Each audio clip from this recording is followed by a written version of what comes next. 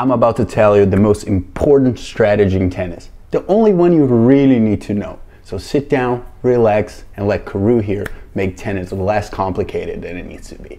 If you are new to My Tennis HQ, we do tennis lessons, racket reviews, practices with pro players, and tennis content you won't find anywhere else. So make sure you subscribe and hit the bell button. What's up everyone, Karue here from My Tennis HQ. Hope you guys are doing great. And today we're gonna talk strategy. And the one strategy that in my view is the most important one. Before we begin, I just wanna say welcome to all of our new subscribers. We had a great month, like over 5, I think maybe 6,000 subscribers in the last 28 days. So welcome, thank you for subscribing. We truly appreciate that. But let's go right to it. Strategy. What is the strategy I'm talking about? I've said this a million times in lessons with my players, with competitive players that I work with, and the most important strategy that you can have on a tennis court is just be there. You never give up, and you're there. Doesn't matter how bad things are going, doesn't matter if that day is the worst day in your life playing tennis, you have to be there. You have to show your opponent you're there to compete, and you will not lose that match. They will have to win it. What inspired me to talk about this strategy, and I say strategy in quotes because it's not really a strategy, it's a mindset, was of course the Australian Open final. What Rafa had to overcome to win that match, 2 sets down, lost 40, 3-2 down in the third set to go down a break. He loses that game. He's most likely done and loses the match, but he never let up, never gave up, always showed Daniil that he was going to be there, and Daniil had to close the match. Otherwise, Rafa would be there to turn that match around if he could. He didn't know if he was going to do it. No one knew. But he had to believe that he could, and he had to believe, he had to show his opponent that belief. Now I understand there's a ton of factors that play into that, being able to obviously keep the ball in physically, be able to fight the entire match, be able to move your feet, and just in general being at a certain level in your tennis journey. Like, this is not the strategy for someone who can barely keep the ball in, can barely replicate their stroke. This is again for players who are competitive. I like to teach people who are competitive already and are trying to win their league match or their whatever, right? And I understand that is difficult, but if you can have that mindset, then we can work towards that in practice and practice matches, and obviously in actual matches. And of course, for you to be able to be there, your fitness level needs to be good. You need to work out and you need to hydrate properly. And for that, I use AminoCo product. AminoCo helps you maintain peak performance with the help of targeted amino acid blends. Their science-backed supplements help you increase peak strength and endurance levels during tennis training, reduce fatigue and dehydration, and enhance mental clarity and concentration. All things you need if you want to be there the entire match. If you want to give this a go, we have a link down below. You can read about their research and make a decision if this is the right product for you. I really love it. I highly recommend it. I will also be giving one of these for free. All you got to do to enter this giveaway is leave a comment down below. So thanks again for AminoCo for sponsoring the video. Let's go right back to it. Now, something that I remind my players very often, and something that I had to remind myself when I was playing, is that tennis is such an up and down sport that we often have no idea what's going on. The balls are just going out, we're just missing, we're just kind of losing our minds about it because what am I doing wrong? And sometimes that lack of confidence can really bring us down. And there's this fallacy in thought process that we always have to be playing our best to win matches, right? And I think what the Big Four has shown us throughout the years is that they were able to win a lot of matches when they weren't playing their best, when they were beatable that day. Obviously, when they're playing their best, they're the best, but when they're not, they could be beatable, and they were able to still pull through a lot of those matches. And that's something that I try to tell my players all the time. I'm like, yes, we work on all these things. We're always trying to fine-tune our strokes and feel good and hit the ball well and hit the ball with quality. But there's going to be a point in a match, there's going to be a point, or maybe an entire match. I just went through this with a student who like really couldn't shake the nervousness off and just played a bad match the entire match.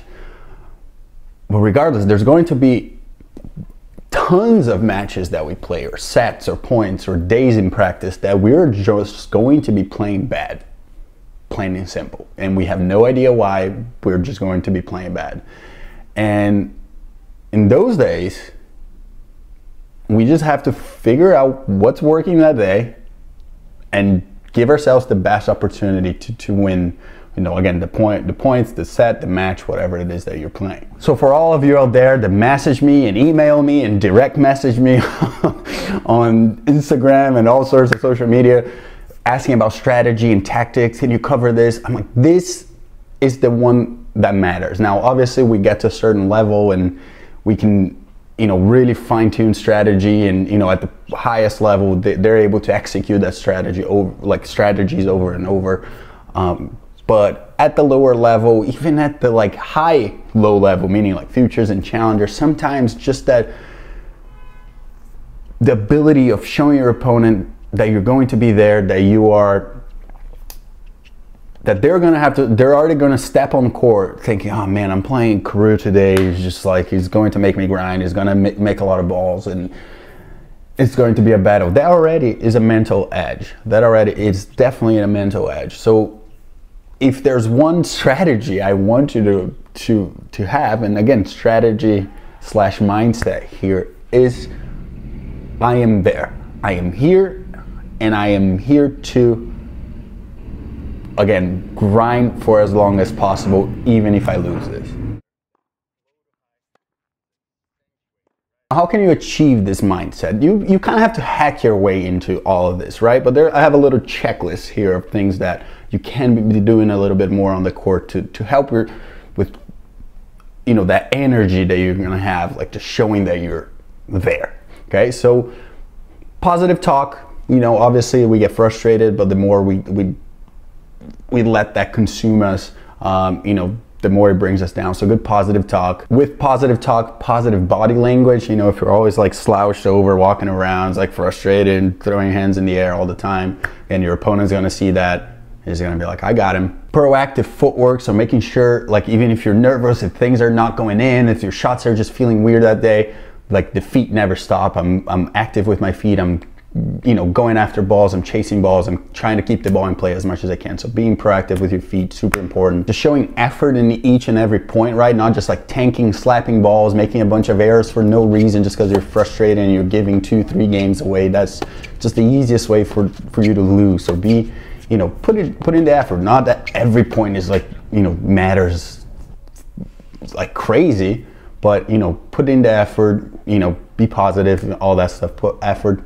on every point, very important. And just bring that competitive, energized spirit to the court, right? Like you're there, you want to be there, even though things sometimes are just not the way you want them to be, and you're not, you know, playing a good match, you just kind of have that unbreakable spirit, right? Like how you would define Rafa, I think that would be the best definition for him, right? Unbreakable spirit. He's always been there through the bad, through the good.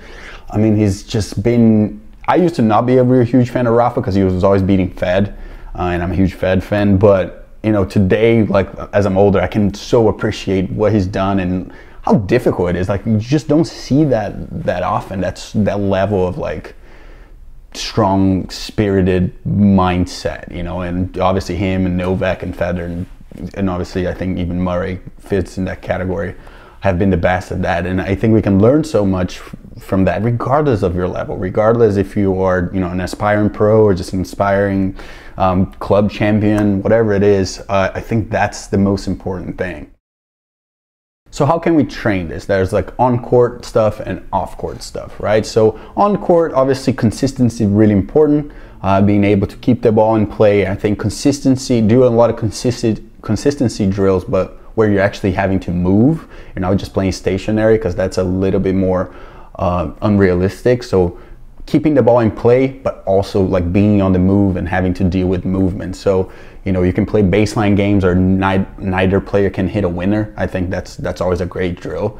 and you just have to like grind yourself to death there to play the 10, whatever. That's a great drill. Just in general, anything that requires movement and consistency. And a good way to help with consistency is to pretend the court is smaller. So make the court like 75% of its size and only play into that area, right? So you have yourself a little bit more margin of error. You can hit the ball bigger. We really don't need to go for the lines too often, and keeping it simple, right? Like I think, you know, often, and again, I tell my players often this, like sometimes you can't do much with the ball. All you can do is just send it back to the other side. Obviously we want quality, but man, sometimes you can't. So just being okay that not every ball you're going to hit is going to be the best ball you hit. Sometimes it's okay to just manage. Remember, I have that video I'm linking down below about the manager mindset.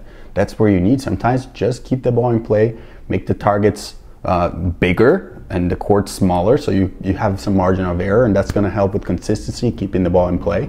Obviously footwork and fitness and conditioning, having stamina to withstand long matches and long points, super important. So you've got to be able to, you know, do off-court training and just feel like you're physically, when you feel like you're physically in a better shape than your opponent, it's already a huge edge. Obviously nutrition, drinking the right supplements. So you got to approach the game very holistically, right? Like it's not just, oh, my forehand and backhand is good, therefore I win. It's a combination of lots of things on and off the court. Breathing, it's also important. Like you'd be surprised how many people are actually bad at breathing, you know, making sure. I like to grunt, because when you grunt, you exhale and then you have to inhale, and it's just like a repeatable breathing pattern. So very important to be able to breathe. And just in general, training your mind to accept that there are some days you're going to be playing like crap, and that you are still going to be able to grind. It's like, okay, today's a grind day. We're going to try to grind for a win, and again, show my opponent that I'm here to compete, regardless of how poorly I'm playing or how well I'm playing, doesn't really matter. And therefore, I'm going to make your life more difficult. And just by doing that, you might be able to start winning more matches. So there you have it, the secret strategy that's helped me win a lot of matches over the years.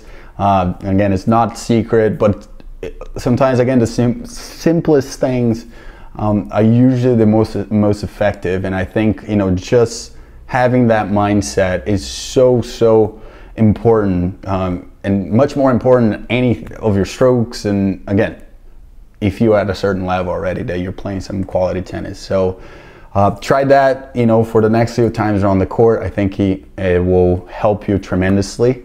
And let us know in the comments below if this is already something you do, if this is something you struggle with. I'd love to see in the comments, what do you struggle with when trying to apply that strategy, so we can maybe cover in future videos. And before we go, again, if you want to support the channel, we got several links down below. We got a free training guide that will be linked down below. We got, you know, the Minoco and all the other links that help the channel. If you make any purchases with those links, it helps us, so we truly appreciate that. Visit my Tennis HQ, sign up for our 6 Love newsletter, which is really good, and make sure you subscribe, because we got some things cooking that are going to be very cool, that we're going to launch soon. So click that like button, subscribe, and I'll see you guys on the next one.